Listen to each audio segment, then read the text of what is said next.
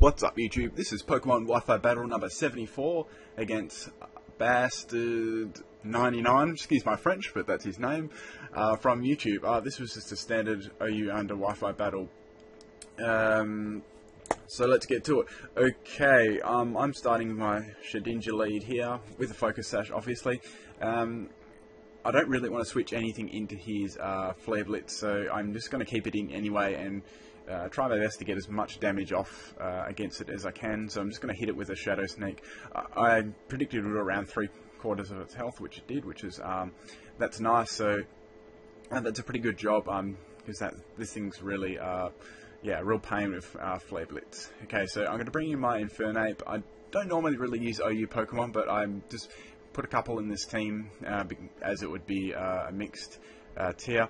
I go for the Mach Punch there, but he protects off. I haven't seen Protect on Darminism before, but that's kind of new. Anyway, so I thought he'd go into his Gengar, so I went for the Stone Edge, but instead he went into his Swampert there, this is alright. Unfortunately, I'm not carrying Grass Knot on this set, so I was a little worried, but I did get that critical hit there on Stone Edge there, so that does actually put me in range of KO with close combat.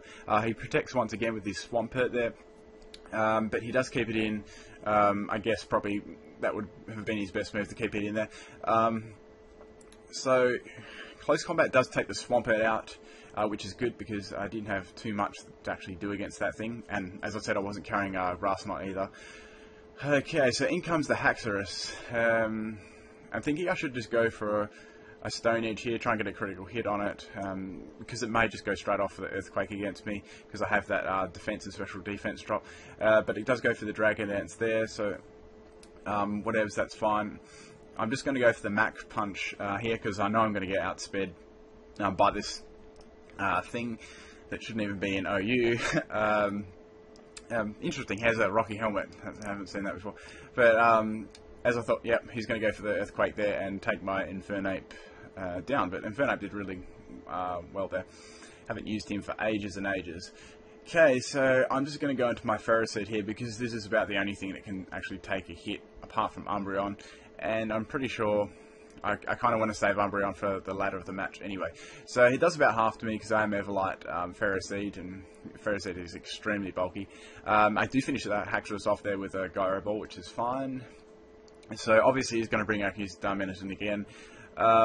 Once again, I'm in the situation where I don't have a Pokemon that really wants to take that move, so I'm going to have to leave him in there just as death fodder, really. And I know Flare Blitz and Iron Barbs is going to do a little bit of hurt to him as well. So he's down in just a very, very low health there. So I'm going to bring in my Umbreon here for just a bit of a Flare Blitz superpower kind of bait, because I am actually carrying Sucker Punch, and that will actually take his Darmanitan out, which is sweet. I love doing that in unsuspecting Sucker Punch with Umbreon. Okay, so he brings in Scrafty.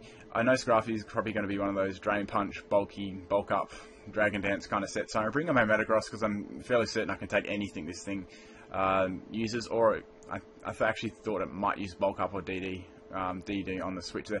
But he goes for the Protect there. That's kind of fine because I go for the Agility because I'm going to try and sweep the rest of his team here with Metagross because I do have the correct moves for it.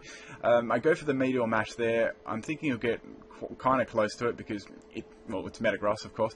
It does do pretty well. Scrafty is a little bit tanky as well. Obviously, he's got some EVs and health or defense there. Drain Punch doesn't do a hell of a lot, obviously, because it's looking to be one of those more bulky kind of sets. Anyway, I just got to play it safe and go for the Earthquake there. I'm going to take the Scrafty down there. A Life Orb Metagross as well. So in comes the Gengar. I was kind of faced with a decision to go for a Meteor Mash or Ice Punch. I go for the Ice Punch because I really don't want to miss altogether and do no damage. I'd rather do like a huge chunk of damage than just a little bit. But for some reason he goes for the Hypnosis there. I'm not sure if that was a misclick or whatever. But that kind of sealed the game for him. If he did actually knock out my Metagross, then it probably would have been even closer. But his last Pokemon was Breloom. I did have Umbreon and Nidoking left. Nidoking was a good counter for Breloom anyway, even if Metagross did go down. But yeah, that's about all for this battle. It was a pretty close 3-0 there, just hanging on there. I'm going to try and get a couple more of these Wi-Fi battles up. Yeah, I hope you enjoyed the video, and please leave any comments and likes. That would be highly appreciated. And peace out, everyone.